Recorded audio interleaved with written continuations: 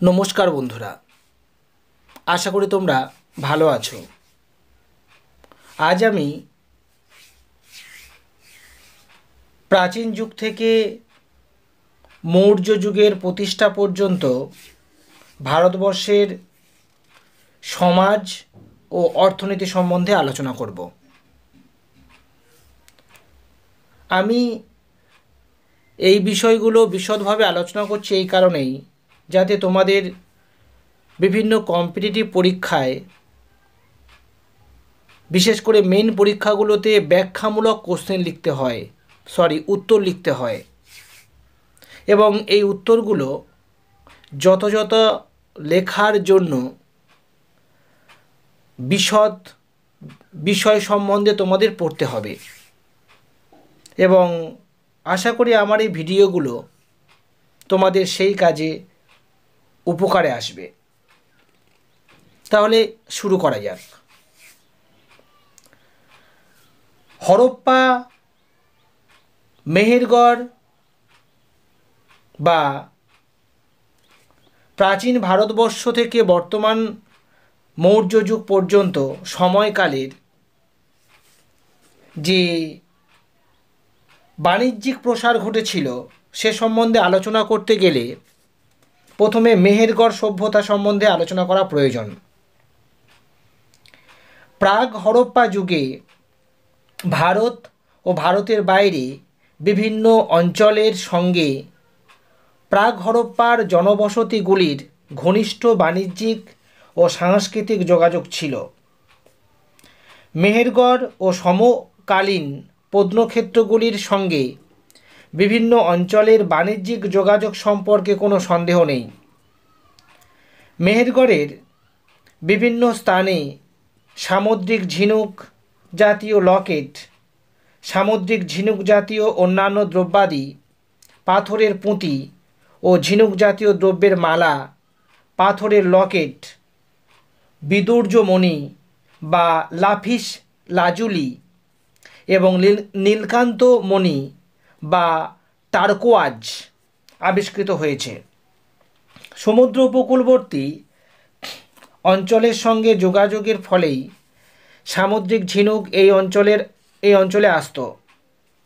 সম্ভবত মধ্য এশিয়া বা পারস্য থেকে নীলকান্ত মণি বা টার্কোয়াজ এবং আফগানিস্তান থেকে বিদুর্যমণি বা লাপিস লাজুলি আমদানি করা হতো।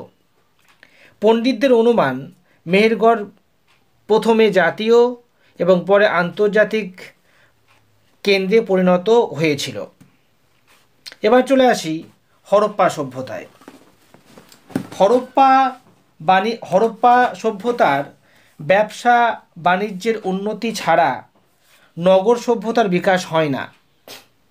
সিন্ধু অববাহিকা উন্নত নগর সাংস্কৃতিক বিকাশের অন্যতম কারণ হল এই অঞ্চলে বাণিজ্যিক সমৃদ্ধি। ভারত ও ভারতের বাইরে বিভিন্ন অঞ্চলের সঙ্গে হরপ্পা সভ্যতার বাণিজ্যিক সম্পর্ক স্থাপিত হয়।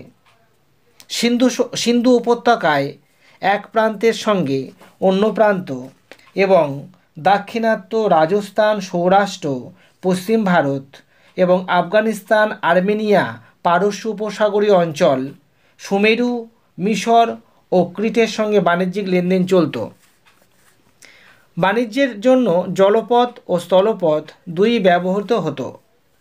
শিল্পের প্রয়োজনে বিভিন্ন স্থানে থেকে কাঁচা মাল আমদানি করা হতো।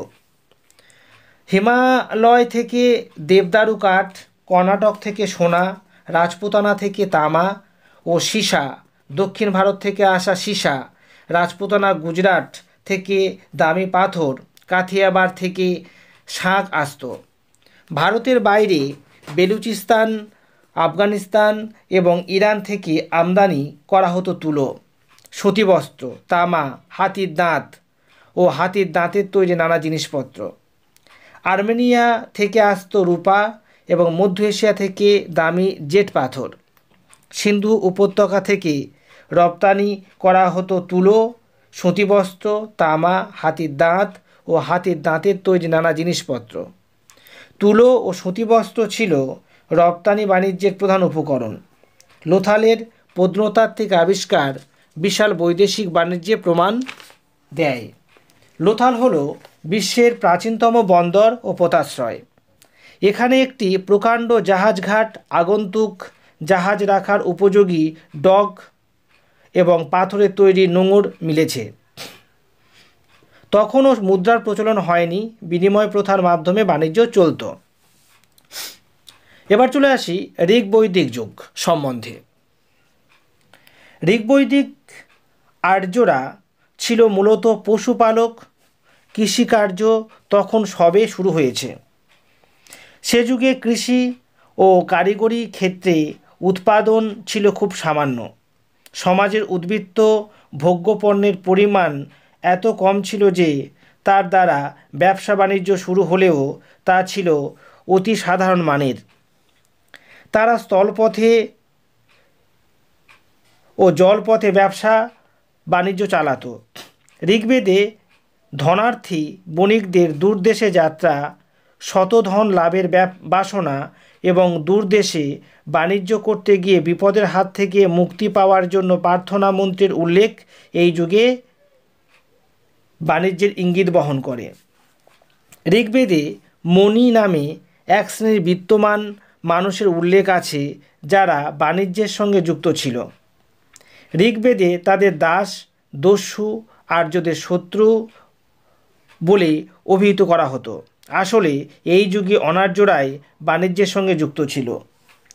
ঋগ্বেদে সমুদ্র কথার উল্লেখ থাকলেও সে যুগে সমুদ্র বাণিজ্য প্রচলিত ছিল কিনা সে ব্যাপারে সন্দেহ আছে। ডক্টর রণবীর চক্রবর্তী বলেন যে সমুদ্রে পাড়ি দেওয়ার মতো জলযানের বর্ণনা ঋগ্বেদে নেই।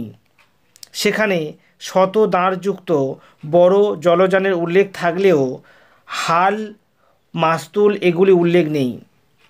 এছাড়া এই যুগে উৎপাদন এত অল্প হতো যে তার দ্বারা দূরদেশে সমুদ্র বাণিজ্য সম্ভব ছিল না। এই যুগে বিনিময়ের মাধ্যম ছিল গরু ও গোধন। ঋগ্বেদে নিষ্ক বলে একটি পাথরের কথা উল্লেখ আছে বা একটি কথা উল্লেখ আছে। অনেকে একে স্বর্ণমুদ্রা বলে মনে করেন। বলা বাহুল্য, পশুচারণ অর্থনীতির দিনে এবং গোধন সেখানে বিনিময়ের মাধ্যম। সেখানে নিষ্ক বা ধাতব মুদ্রার প্রচলন থাকার সম্ভাবনা খুবই ক্ষীণ। এবার চলে আসি পরবর্তী বৈদিক যুগ সম্বন্ধে। পরবর্তী বৈদিক যুগ অর্থাৎ 1000 থেকে 600 অব্দ পর্যন্ত কৃষিকার্যের উল্লেখযোগ্য উন্নতি ঘটে এবং কৃষি অর্থনীতি সুদৃঢ় হয়। উদ্বৃত্ত কৃষি সম্পদের উপর ভিত্তি করে নানা নতুন নতুন কারিগরি শিল্প এবং স্বর্ণাকার, মণিকার, চর্মশিল্পী, মূত্রধর প্রভৃতি নতুন বৃত্তির উদ্ভব হয়। অভ্যন্তরীণ ও বৈদেশিক বাণিজ্যের বৃদ্ধি ঘটে। আর্য সমাজে অন্তর্ভুক্ত বৈশ্যরা বাণিজ্যে নিযুক্ত ছিল। অথর্ববেদে বাজার, ক্রেতা বিক্রেতার দরদাম, বাণিজ্যিক পণ্য প্রভৃতির উল্লেখ আছে। এই যুগে সাহিত্যে সর্বপ্রথম শ্রেষ্ঠী কথাটির উল্লেখ পাওয়া যায়। শ্রেষ্ঠী কথাটি বিরাট ধনবান বণিক অর্থে ব্যবহৃত হতো। যদুর্বেদে প্রথম বাণিজ্য বা বণিক পুত্র কথাটি উল্লেখ পাওয়া যায়। মনে করা হয় এই যুগে বণিকের বৃত্তি বংশানুক্রমিক হয়ে উঠতে থাকে। এই পর্বে নিশ্চয়ই বাণিজ্যের প্রসার ঘটেছিল। অন্যথায় এই বৃত্তি বংশানুক্রমিক হয়ে উঠত না। পরবর্তী বৈদিক সাহিত্যে সমুদ্র কথাটি বারংবার উল্লেখিত হয়েছে। এই যুগে সমুদ্র বলতে যে সাগরকেই বোঝানো হয়েছে তাতে সন্দেহ নেই। শতপথ ব্রাহ্মণ এই পূর্ব ও পশ্চিম সমুদ্রের উল্লেখ আছে। সম্ভবত পূর্ব সমুদ্র বলতে বঙ্গোপসাগর এবং পশ্চিম সমুদ্র বলতে আরব সাগরকে বোঝানো হয়েছে। সম্ভবত পারস্য উপসাগরীয় দেশগুলির সঙ্গে বাণিজ্যের উল্লেখযোগ্য বৃদ্ধি ঘটেছিল। এই যুগে সমুদ্র পাড়ি দেওয়ার মতো কোনো জলযান তৈরি হয়নি। তাই মনে করা হয় সমুদ্র উপকূল ধরে নৌযান মারফত তারা যাতায়াত করত। এই যুগে অভ্যন্তরীণ বাণিজ্যের যথেষ্ট প্রসার ঘটে। বাণিজ্য ও মানুষের চলাচলের জন্য বেশ কিছু রাস্তাঘাট নির্মিত হয়। পরবর্তী বৈদিক যুগে নিষ্ক, কৃষ্ণ, শতমান প্রভৃতি কথা উল্লেখ আছে। অনেকে এগুলিকে ধাতব মুদ্রা বলে মনে করেন, কিন্তু একথা ঠিক যে খ্রিস্টপূর্ব ষষ্ঠ শতকের আগে ভারতে কোনো ধাতব মুদ্রা প্রচলিত হয়নি। কৃষ্ণল ছিল ওজনের একক। 100 কৃষ্ণল ওজনের স্বর্ণখণ্ডকে শতমান বলা হতো। এই যুগে গোধনই ছিল বিনিময়ের মাধ্যম, তবে বিভিন্ন ওজনে ধাতুখণ্ডগুলিও এ কাজে ব্যবহৃত হতো। পরবর্তী বৈদিক সাহিত্যে কুশিত ও কুশিদিন শব্দ দুটির উল্লেখ আছে। কুশিত কথার অর্থ ঋণ এবং কুশিদিন হল ঋণের ব্যবসায়ী, মহাজন বা উত্তমর্ণ। এই বিষয়গুলি বাণিজ্যের সঙ্গে সম্পর্কিত। মনে রাখা দরকার যে এই যুগে ঋণের লেনদেন চলত দ্রব্যে, মুদ্রায় নয়। বলা হয় যে এই যুগে গিল্ড বা বণিক সংঘ গড়ে উঠেছিল। বণিক সংঘকে বলা হতো গণ বা শ্রেষ্ঠিন ছিলেন এর সভাপতি। প্রাগ মৌর্য যুগের অর্থনৈতিক অবস্থা কেমন ছিল সে সম্বন্ধে একটু আলোচনা করা যাক। পরবর্তী বৈদিক যুগ বা মৌর্য যুগে মধ্যবর্তীকালে অর্থাৎ 600 থেকে 300 খ্রিস্টপূর্বাব্দ লোহার আবিষ্কার ও কৃষি অর্থনীতির বিকাশের ফলে কারিগরি শিল্পের উন্নতি ঘটে। এই সব কারণ এবং ঠিক এ সময় মুদ্রার প্রচলনের ফলে ব্যবসা বাণিজ্যের প্রসার ঘটে। এই যুগে পালি সাহিত্যে বাণিজ্যের কেন্দ্র হিসেবে চম্পা, রাজগৃহ, বৈশালী, বারাণসী, উজ্জয়িনী, কোশাম্বী, কুশীনগর প্রভৃতি নামের উল্লেখ পাওয়া যায়। পালি সাহিত্যে জীবিকার উল্লেখ হিসেবে কৃষি ও কৃষি এবং বাণিজ্যের তুলনা করে বাণিজ্যের উপর অধিকতর গুরুত্ব আরোপিত হয়। এই যুগে ব্রাহ্মণ্য শাস্ত্রগ্রন্থগুলিতে বাণিজ্য, কৃষিকার্য, সমুদ্রযাত্রার নিন্দা করা হয়েছে। তাদের মতে বাণিজ্য ও কৃষি হল সমাজের তৃতীয় শ্রেণী বৈশ্যদের জীবিকা এবং সমুদ্রযাত্রা হলো পাপ। অপরদিকে পালি সাহিত্যে সমুদ্রযাত্রা, ব্যবসা বাণিজ্য, ঋণ গ্রহণ এবং ঋণ দান অনুমোদিত। বুদ্ধদেবের শিষ্যদের মধ্যে অনেকে ব্যবসায়ী ছিলেন। এই সময় উত্তর ভারত ও গাঙ্গেয় উপত্যকায় বাণিজ্যের যথেষ্ট বিস্তার ঘটেছিল। রাস্তাঘাট ছিল সুগম।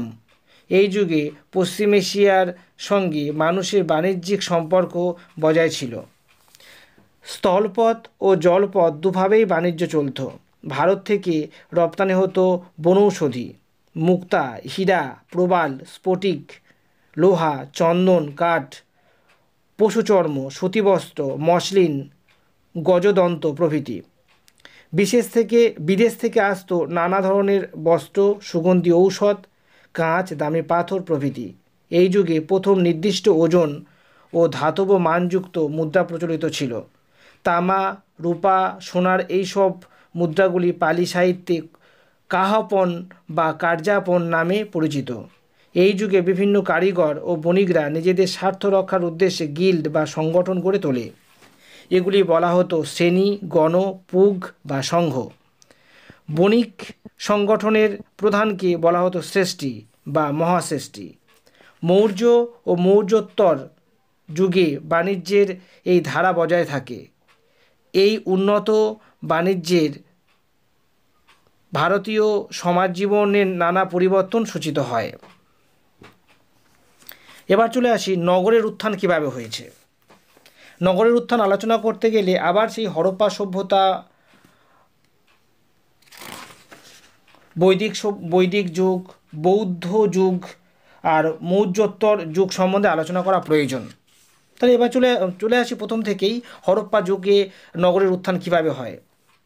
হরপ্পা সভ্যতার যুগে আনুমানিক 2350 খ্রিস্টপূর্বাব্দে নাগাদ ভারতে প্রথম নগরায়নের সূচনা হয়। এই সময় হরপ্পা, মহেঞ্জোদারো, লোথাল, কালীবঙ্গান প্রভৃতি বড় নগরগুলি ছাড়াও বেশ কিছু ছোট ছোট নগর যেমন রংপুর, বানোয়ালি, রোজদি, কোটদিজি, চানহুদ্র প্রভৃতি গড়ে ওঠে। এই নগরগুলি পরিকল্পনা, রাস্তাঘাট, প্রয়োগ প্রণালী, ঘরবাড়ি যথেষ্ট প্রশংসার দাবি রাখে। নগরের মানুষ শিল্প বাণিজ্যের নিযুক্ত ছিল। তারা নিজেরা খাদ্য উৎপাদন করত না। নগরবাসী খাদ্য সামগ্রী আসত সন্নিহিত গ্রামগুলি থেকে। গ্রামগুলিতে উৎপন্ন খাদ্য উদ্বৃত্ত হতো এবং সেই উদ্বৃত্ত খাদ্যের জন্যই হরপ্পা নাগরিক সভ্যতার বিকাশ হয়েছিল।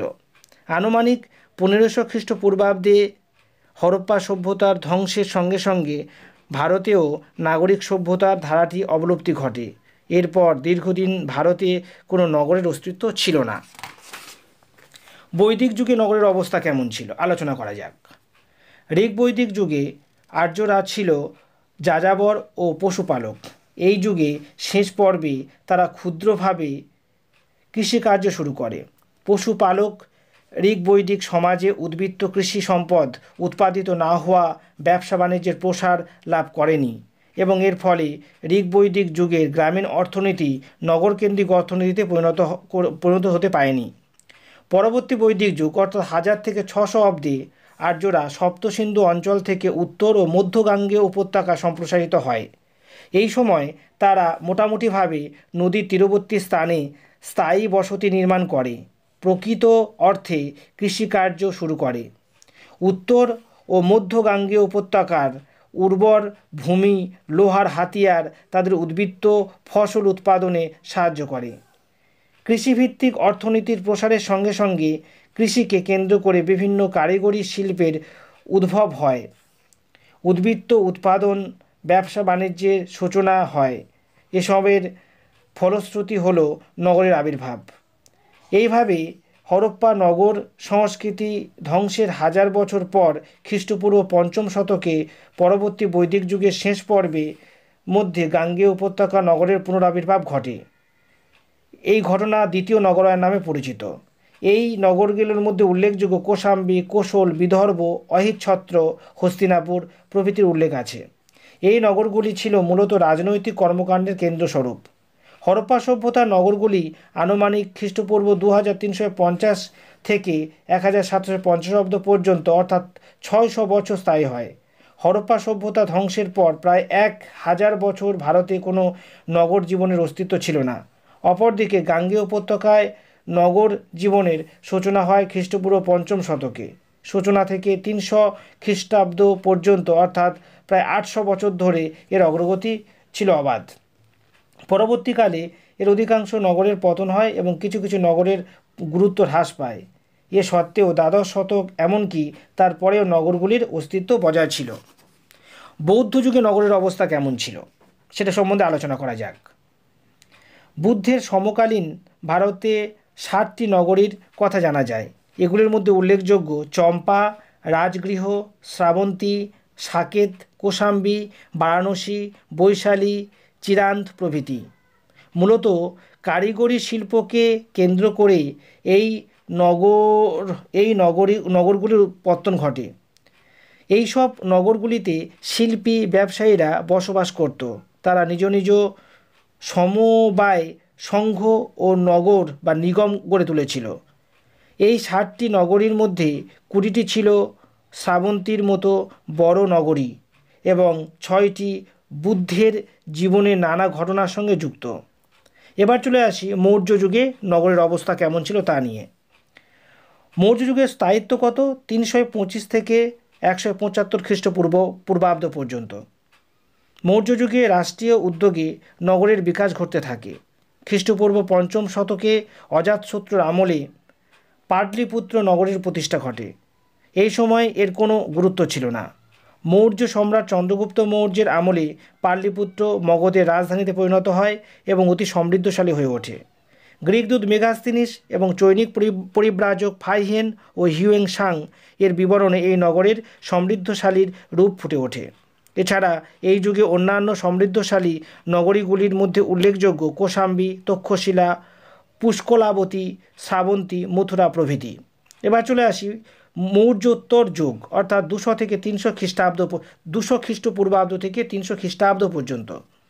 মৌর্যোত্তর যুগের অর্থাৎ শুঙ্গ, কাশ্য, গ্রিক, শক, কুষাণ, পল্লব শাসনকালে কেবলমাত্র মধ্য গাঙ্গেয় উপত্যকাতেই নয়, সমগ্র উত্তর ও দক্ষিণ ভারতের বিস্তীর্ণ অঞ্চলে নগরায়নের বিস্তার ঘটে।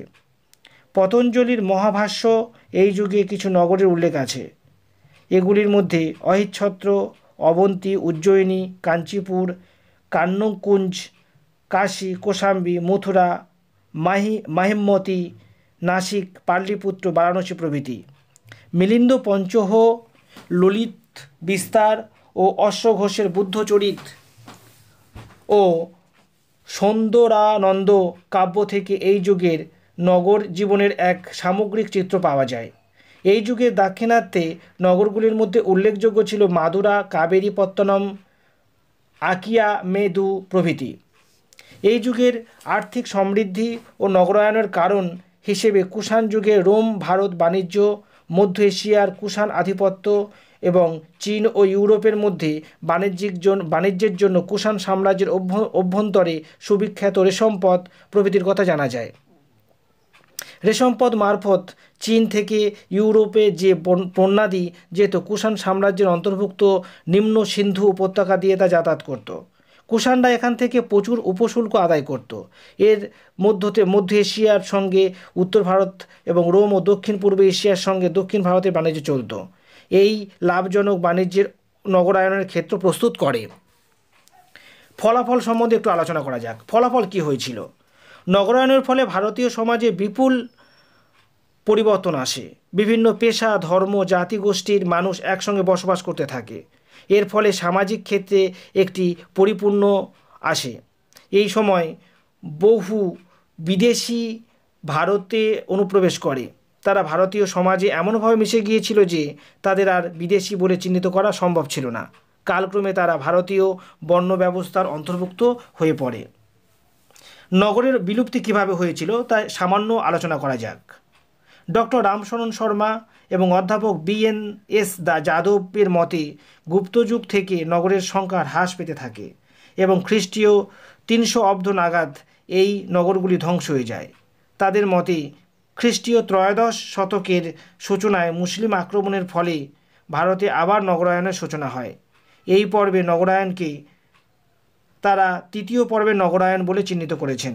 বলা বাহুল্য, দ্বিতীয় পর্বের নগরায়নের বিলুপ্তি এবং তৃতীয় পর্বের সূচনা নিয়ে পণ্ডিতদের মধ্যে মতপার্থক্য আছে। ডক্টর ব্রজদুলাল চট্টোপাধ্যায়, ডক্টর রণবীর চক্রবর্তী প্রমুখ এ সম্পর্কে ভিন্ন মত পোষণ করেন। তাহলে আজ এত পর্যন্ত।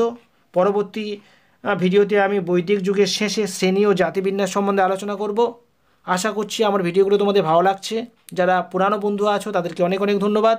যারা নতুন দেখছো তারা অবশ্যই সাবস্ক্রাইব করবে এবং বেল আইকনে ক্লিক করবে যাতে আমার নতুন নতুন ভিডিওগুলি আগে তোমরা পাও। ভালো থাকবে সবাই।